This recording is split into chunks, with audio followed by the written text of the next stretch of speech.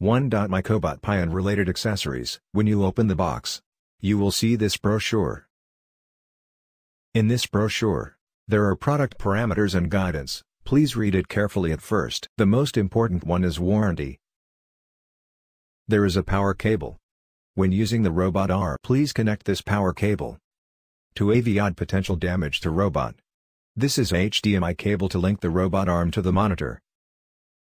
And this USB Type-C cable, which connects the robot with the computer for software development. Last but not least, here it's myCobot Pi. 2. Inspection. When we got the myCobot Pi, we should check its appearance in case of obvious stains and scratches. Check whether the screw falls off or gets loose to prevent extra damage in logistics, and cause any inconvenience to you. 3. Limited rotate. We should understand before starting the myCobot Pi. The first axis refers to the joint from the top and the bottom which connects between the base and the robot arm.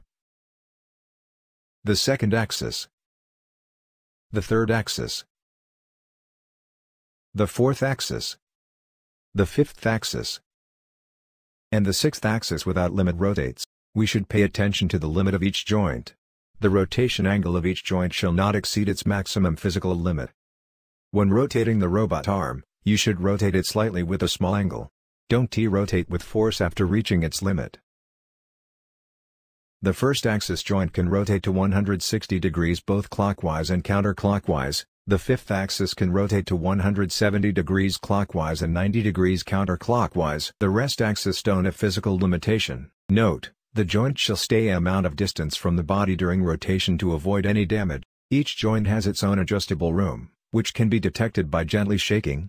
Joint adjustable room is an unavoidable hardware problem of robot arm, but it not affect the normal use. 4. Interfaces.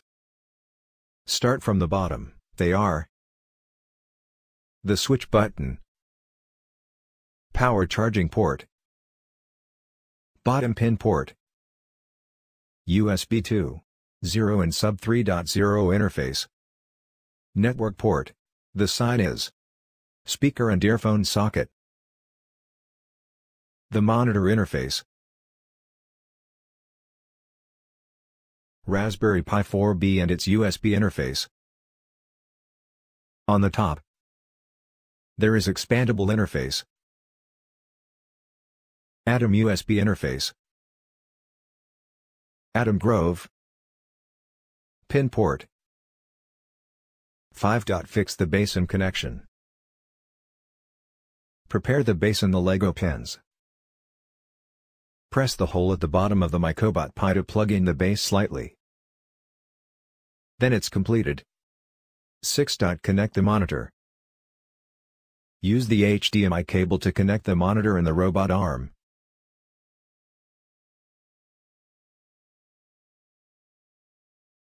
Connect the power cable to the power charging port. The mouse can be directly connected to the USB interface of the robot arm. Turn on the power. After waiting for about 30s, you can see some codes on the screen that it's connected well. After boot, you can see software built into the myCobot 280 Pi on the desktop. The important is that you can check MyStudio to update the softwares and myBlockly.